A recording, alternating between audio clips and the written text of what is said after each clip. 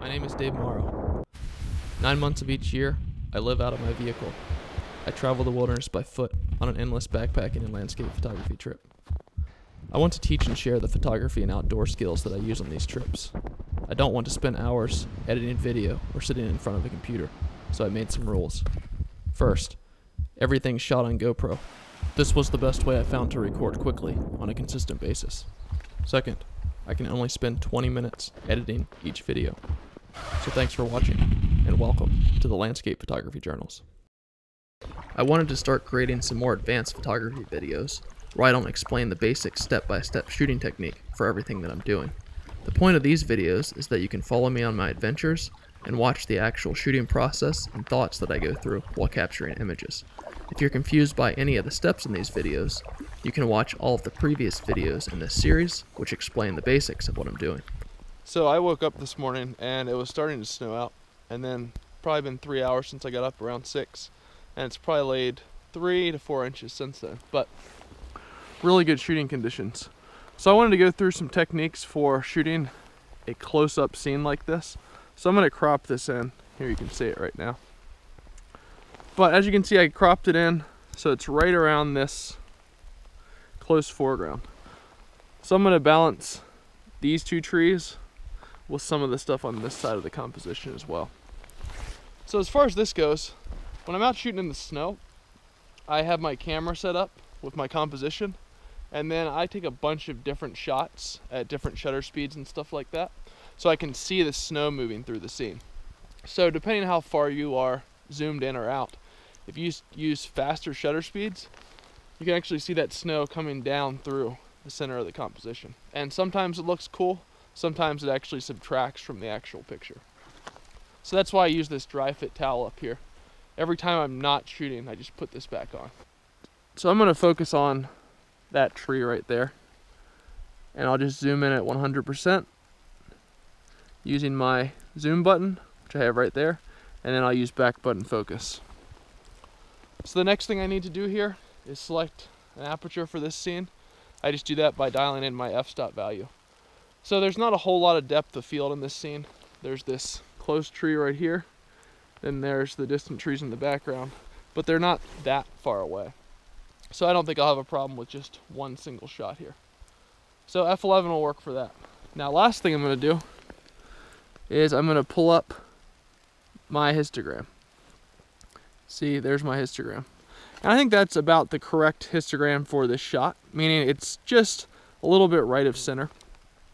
Now you could go a little bit brighter here, but it would start to blow out these yellows because they're such light colors.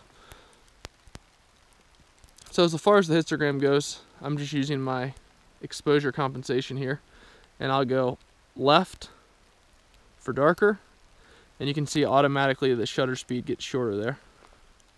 Or I could go right for brighter, and automatically the shutter speed gets longer. So you can see that my ISO is at 100 now. Now if I had, say, moving leaves in these trees, and I wanted to make that shutter speed really quick and snappy, I would just go to my ISO here after dialing in the actual exposure of the scene. And if I wanted this to get faster as far as shutter speed goes, I would just increase my ISO. So you can see as the ISO goes up, the shutter speed gets faster and faster. Now, if I want to try different movement with the snowflakes here, or snow coming down, that's what I would have to do. So what I'm going to do here is capture a bunch of different shots with different ISO values, in turn producing different shutter speeds. Now that should really allow me to see different movement of these snowflakes through the scene. So I'll take the first shot here at ISO 100, and I want to make sure that my lens is cleaned off. So I just take this and I'll wipe down the lens. So after that lens is cleaned off, quickly focus. I have all my settings dialed in, going with ISO 100, F11, and then I just dialed in this exposure value or compensation until it's pushed all the way over to the right, but not quite hitting. After that, I'll push the shutter button. So this is the base file. This is the file with the best amount of detail. Everything should be clean because I just wiped the lens off. So it's really a perfect image right there. Now, if I want to blend in other files, meaning other pictures with moving snowflakes, I can do that now. But I always want to make sure I grab that base file to work off of first, so if anything changes in this scene, I still have everything in that first picture. Now these other pictures will just be for snowflakes streaming through the scene. So all I would have to do here is increase my ISO, and I can go up to 800. So if I go to 800, that gives me 1/10 of a second shutter speed. Now I want to get to about, I don't know, 1/30th of a second here. So since I've already done that, maxed out my ISO, I could also drop my f-stop a little bit if I wanted. F8 will work just fine since it's just capturing the snowflakes. That's why I used F11 for that initial image, so I would capture the depth of field for the entire scene first. So these secondary images, since I'm just using them for small pieces of the scene, I can change my settings around a little bit. So that gave me a little bit faster shutter speed. The last thing I would do here is darken the image slightly, and that gives me even faster. So I'm just darkening the image using exposure compensation. So let's try that. Now, it might turn out that for this amount of snow that's coming down, since it's slowed down a little bit, I might not be able to catch those intense flurry of snowflakes anyway. So we'll see. I'll try a few different shutter speeds here. There's one. Then I'll go 20th. Try that as well.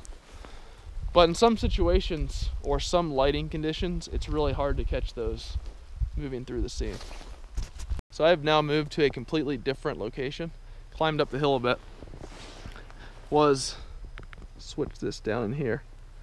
Hiked up here. Now you can see like the backgrounds of the mountains. You can barely see it through all the snow that's coming down. But I picked a composition here. Like that. So it's basically isolating those two large trees back there from the rest of this landscape. And some of this also provides a leading line, drawing your attention down to those trees. So I'll just go through these really quickly. What I did want to note though is when your camera meters this scene, meaning it just reads the amount of light coming in from the specific composition, it has a very hard time doing that with snow. So it tries to darken snow down towards 50% gray, or right in the middle of the histogram.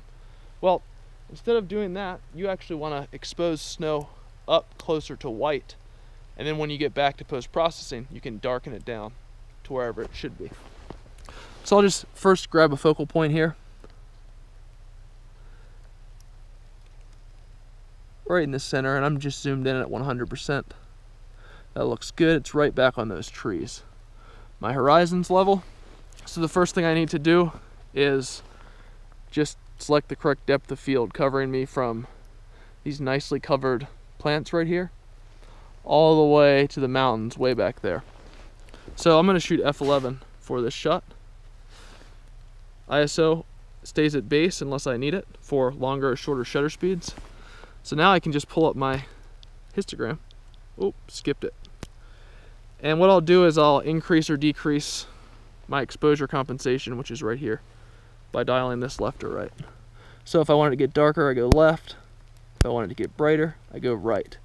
And aperture priority automatically reads that level of brightness in the exposure and applies the correct shutter speed to match. So I just need to watch the histogram. I'm pushing that far right without going over. So I'm just going up 2/3 of a stop in exposure compensation. Now you can see the histogram's pushed up to the edge, which is representing nearly all of this scene here. It's all very light, except some of the tree trunks are dark and some of the foreground is slightly dark. So where that starts to darken down, those tree trunks and darker things are represented right about the midtones and slightly lower as well.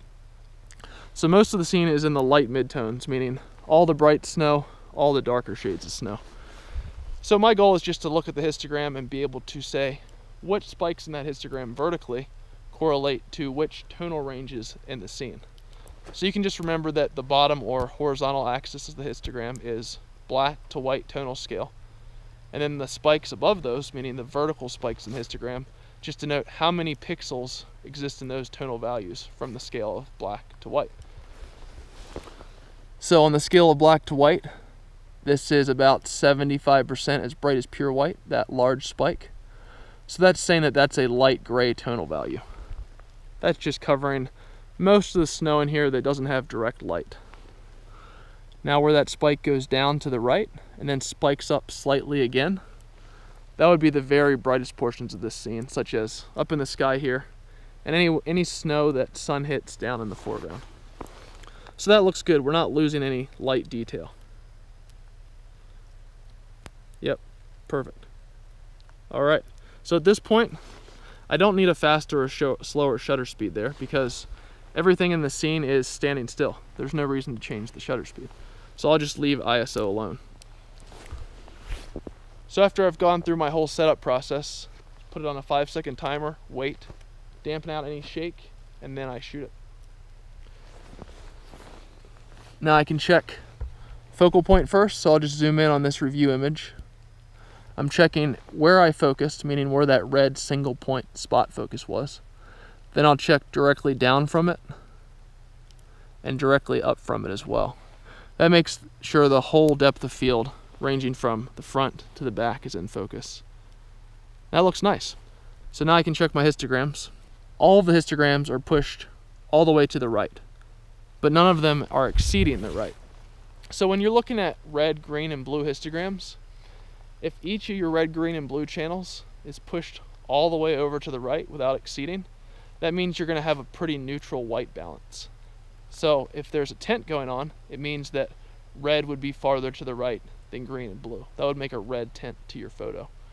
And then you can kind of look at that for the other ones and how they mix together. But you'll know that on a scene like this, I've dialed in the correct white balance if each the red, green, and blue channel look very close to the same when they're pushed all the way over to the right. That just means that all my colors, which are additive here, if you add red, green, and blue together in this color space we're using, the RGB color space that is, red, green, and blue combined make white. RGB is just an additive color space.